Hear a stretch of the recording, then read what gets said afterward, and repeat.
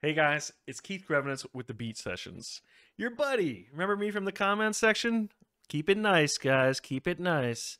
Well, here I am tonight bringing you my top 10, and I'm going to start out with Willie Nelson, A Beautiful Time. Willie Nelson really hit me with this album. It's it's just about, for me as a musician, it's about the musical standards and country music, if done right, if done without all the poppiness and without all the overproducedness of it, it just sounds so warm and makes a musician feel good. So I loved it. But now, here's number 9 with Placebo, Never Let Me Go. Placebo, you guys might remember them. A friend in need's a friend indeed. A friend with weed is better.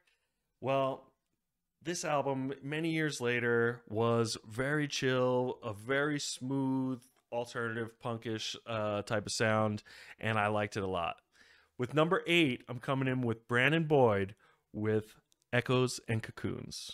I've always loved Brandon Boyd and Incubus, and it's cool to hear Brandon Boyd without the influence of Mike Einziger, who I think is now standing guitarist, and he certainly fills a lot of that space with Incubus. But this was a really cool album with a lot of spacey sounds. It really sounds like Brandon Boyd put his time into it and made a very creative album. Coming in with number 7 is Brian Eno with Forever and Ever No More. It's hard to really put into words what Brian Eno does as a musician. He brings you to a place, he brings you to a time, he evokes emotion from you.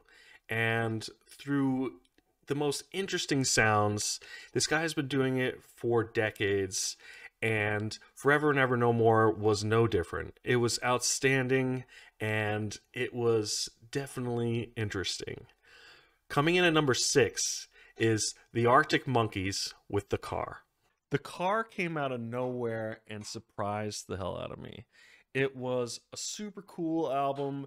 Alex Turner made a retro 1970s loungy feel throughout this one. It doesn't get too crazy. It stays all real down and low and mellow, and I really like that kind of music. Alex Turner is a super talented musician. You guys should give this one a listen. Number 5 is Snarky Puppy with Empire Central. Snarky Puppy would have had to try really hard not to make my top 10 list. These guys are extremely talented, the most talented. Michael League is a great band leader, and Empire Central is no different than any other Snarky Puppy album, except that I was missing the extreme talent of Corey Henry or something like that. There's just so much talent in there that it just blends all together, but it's fantastic. Number 4, I'm going to go with Beach House, Once Twice Melody. Beach House has emerged as one of my new favorite bands, and it's almost a guilty pleasure because they're so simple.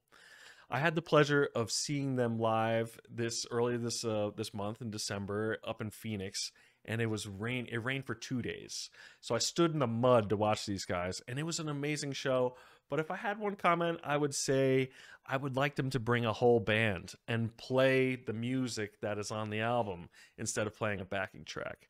However, these guys are amazing, and I will be looking forward to their next release. Number 3, I'm coming in with The Smile, A Light for Attracting Attention. I don't know if you know this about me, but I may be a little bit of a Tom York fanboy. So when The Smile, a little different arrangement, came out with Tom York, and pretty much the only difference was you have Tom Skinner on the drums, and Tom Skinner is a jazz drummer, and I really expected something a little different, but it was kind of like he was just filling in for Phil Selway of Radiohead. But this album was great. It had, of course, a lot of Tom, and it was very Radiohead-esque. It was a nice off-season Radiohead album for me. Coming in with number 2 is Built to Spill, When the Wind Forgets Your Name. Built to Spill was in my periphery for many years.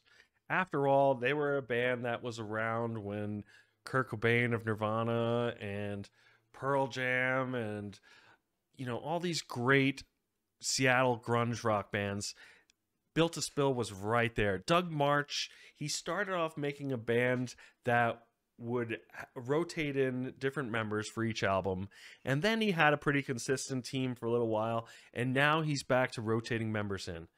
And the music is great.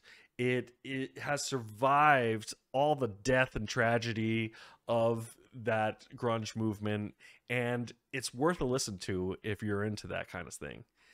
Now, down to my number one with the Mars Volta. The Mars Volta. Now, I've listened to the Mars Volta since day one. Big D Loust fan. And I was excited to review the Mars Volta this year.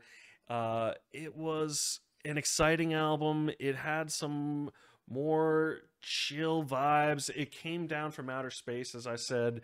I loved Shore Story. It felt to me almost like it was R&B in this Mars Volta album. I really liked it. The album was produced by Omar Rodriguez Lopez again, and he did a fantastic job.